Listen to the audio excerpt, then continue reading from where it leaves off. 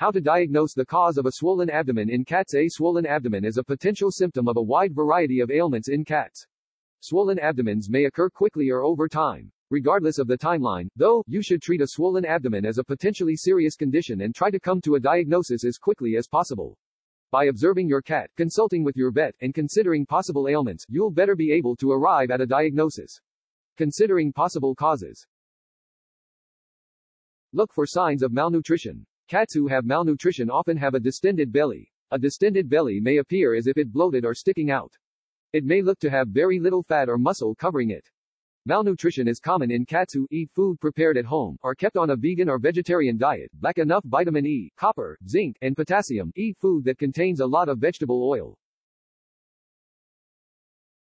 Observe to see if the cat is simply overweight. Typically, a cat will need about 30 calories a day per pound of weight. If your cat consumes more than this, they may become obese. Consult your vet and/or the nutritional information on the back of your cat food packaging. You can use a cat body condition score chart to determine if your cat is overweight, such as the one found here, https://www.wsaba.org/site/default/files/body %20 condition %20 score %20 chart %20 cats.pdf. Notice signs of feline infectious peritonitis FIP. FIP is a potentially fatal condition that starts as a viral infection and is common in areas or households with a high cat population. In addition to a distended abdomen, diarrhea is one of the most common signs of FIP. FIP can be confirmed through blood tests that test liver enzyme levels, bilirubin levels, and globulin levels. Wet FIP can also be diagnosed by obtaining a sample of the abdominal fluid. Look for signs of infection, virus, or parasites. There are a wide variety of communicable diseases that may cause a swollen abdomen in cats. While most cases are minor, some might lead to serious problems for the affected cat. Look for symptoms of pyometra, which is an infection in a female cat's reproductive system. Pyometra may manifest in lethargy, lack of appetite, or frequent urination, intestinal worms.